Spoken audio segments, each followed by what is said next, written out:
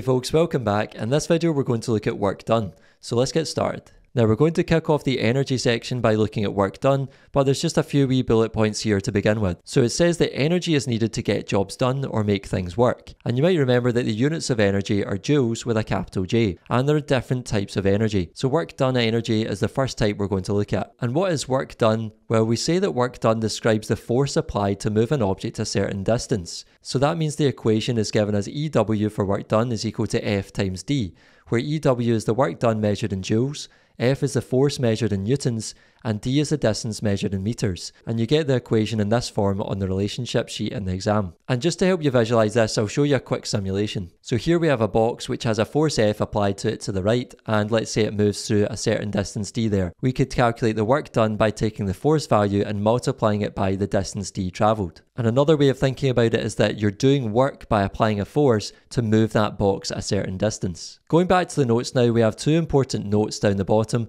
So it says to note that if an object is moving at constant speed with balanced forces acting on it, F will be the force that is doing the work on the object, for example the thrust force. This is because the object still has to do work to overcome the frictional force, so the work done on it cannot be zero. So to put this into context for you, here is question 16 from the 2015 SQA National 5 exam paper, and to understand this question we need to use the idea that we just saw in the notes. So this says a car of mass 1,200 kilograms is travelling along a straight level road at a constant speed of 20 meters per second. The driving force on the car is 2,500 newtons. The frictional force on the car is also 2,500 newtons. So you can see that between X and Y, the car is travelling a distance of 50 meters. So it says the work done moving the car between point X and point Y is. Well, this question was done pretty poorly by pupils in the year of this exam, and the reason is that they thought that since the frictional force was the same as the driving force, i.e. the thrust force, that the unbalanced force was 0 newtons, and therefore that meant that the force F